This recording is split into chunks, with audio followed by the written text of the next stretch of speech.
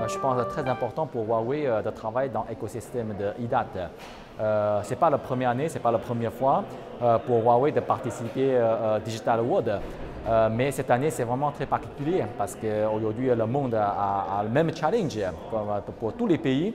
Donc, comme on est présenté en France depuis presque 20 ans, donc pour nous, c'est très important de contribuer à notre expérience et notre savoir-faire devant cette crise ensemble, donc avec nos partenaires et clients. Et IDATE, c'est une plateforme excellente pour nous de rencontrer les clients, de partager l'expérience ensemble. Donc, on a rencontré beaucoup de gens aujourd'hui et surtout devant cette période, c'est génial.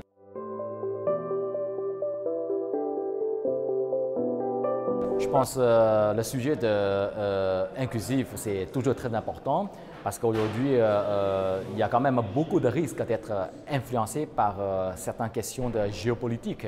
Mais en tant que la société, parce que Huawei, c'est une société privée, totalement privée, 100% détenue par les employés, on a quand même rencontré beaucoup de challenges cette année.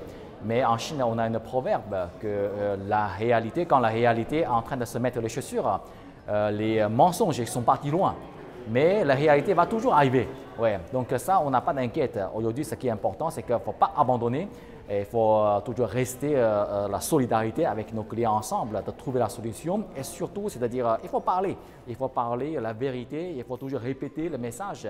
Et dans la communauté, c'est important parce que dans la communauté, il n'y a pas que les sociétés françaises, il y a les Chinois, il y a des Asiatiques, il y a aussi des Américains, des Européens. Donc il faut que tous travailler dans le même langage, dans le même standard. Et après, c'est-à-dire, c'est les choix personnels, c'est les choix privés. Donc ça dépend chaque sa stratégie de la société. Mais vraiment, je pense IDATE aujourd'hui qui joue un rôle vraiment très important pour faire cette communauté ensemble.